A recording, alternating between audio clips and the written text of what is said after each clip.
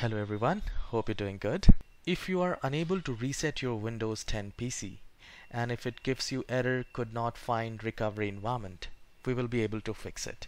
And it's a very simple fix. And once you fix it, please hit the like and subscribe. So the very first thing, I'll tell you what exactly happens when you type update and when you go to update settings. At the left hand side where you see the recovery, I just clicked on it in the recovery.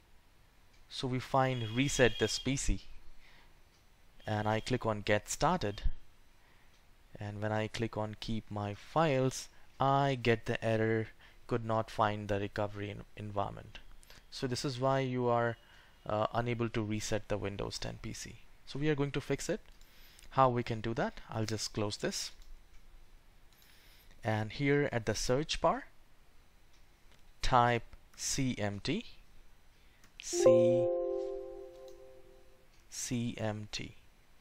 Now once you type it, make sure you run as an administrator, and the moment you click on that, it will ask you to say yes, and a window will appear like this.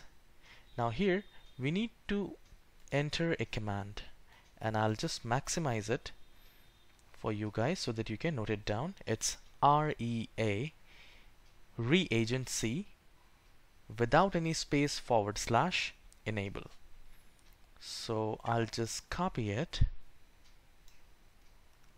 and here we just have to press Ctrl V, or you can simply type it and hit enter. So the moment you do it, it will say operation successful.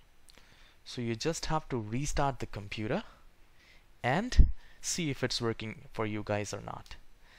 Once it is done, if still you have issues, what we can do is we can create a recovery drive.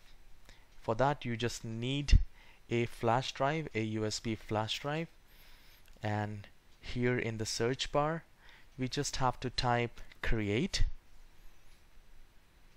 recovery drive. So once you click on that, it will ask you to say yes, and this window will appear.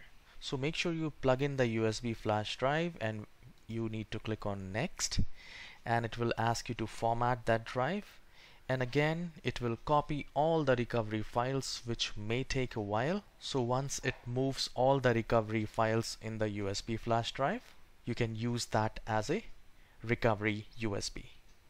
So let me know in the comment section if you have any issues, and if you have not liked and subscribed, please hit the like button and subscribe. I need your support. Have a wonderful day. I'll see you in the next video.